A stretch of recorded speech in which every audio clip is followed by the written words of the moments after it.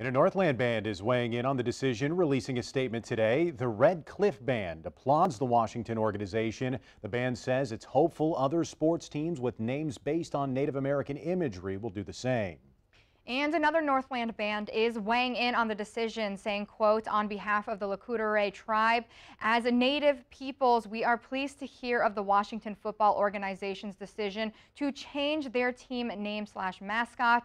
Though we recognize some mascots' names were originally meant to be honoring and respectful of Native peoples, there is nothing respectful or honorable about the Redskins' names.